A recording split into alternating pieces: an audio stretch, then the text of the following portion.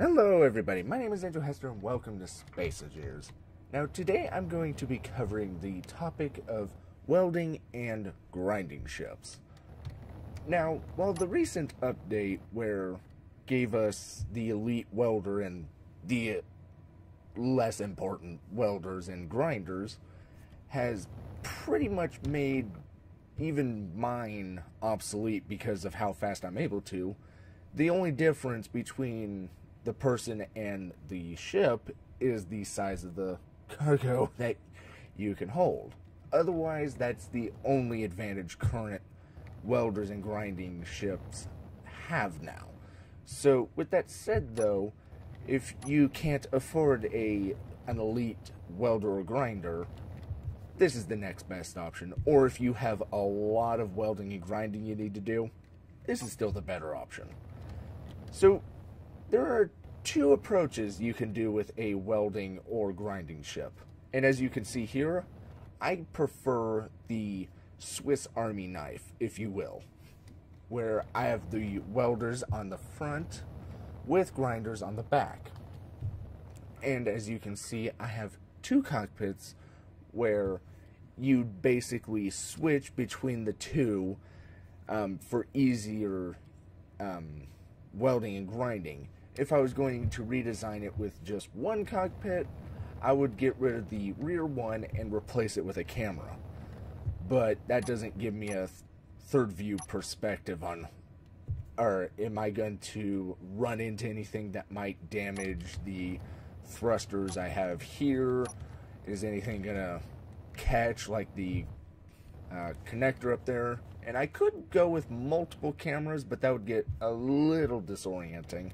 And then not to mention side cameras, but I guess I could put things on the toolbar, but I'm simplistic.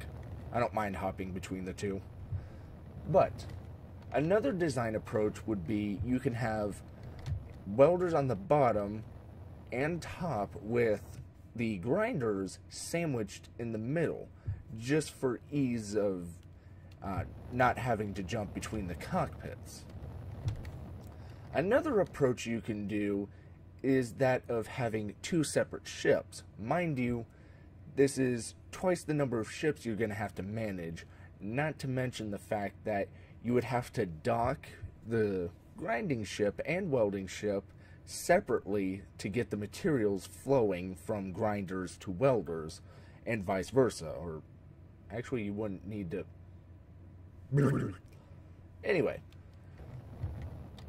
Another advantage of having two, though, is that if you destroy your grinding ship, like you're grinding a cargo ship, and for some reason you accidentally bump it and you fly over to try to stop it, if you mess up the approach in stopping it, you could end up damaging your cockpit on there, in which case you're down that ship, whereas you'd still have your welding ship. However, if you went with a dual cockpit approach right here, and you lost this entire backside of your ship, because for me personally, I have the welding face as the main cockpit, even though it's not designated that, because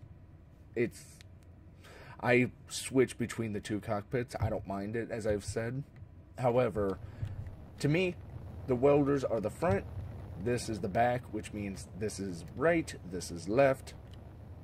Well, they both have the same top to bottom, but oh well. So, basically, that's pretty much the limitations of both, while at the same time, the pros are, well, as I've said, I don't want to repeat myself, so basically, that's something to take into consideration when designing your welding and grinding fleet, because certain situations may warrant a specific ship, while this particular setup lets me get into little thin, narrow areas, whereas, say, a welding and grinding sandwich, as I call it, I don't care oxygen is low. I have time. Whereas a welding and grinding sandwich is a bit more bulky, so it's going to be kind of hard to get into the area in which you're trying to weld unless it's a plain flat surface, or well, it's going to be hard. Let's just leave it at that, because in certain situations like right here, I could easily weld this up right now, and I can't, because this doesn't have steel plates. It only has concrete and girders.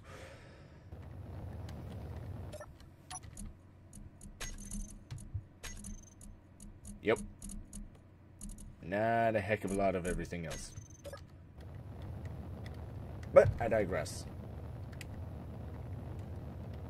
Oh, for a second I thought that was floating away. Never mind.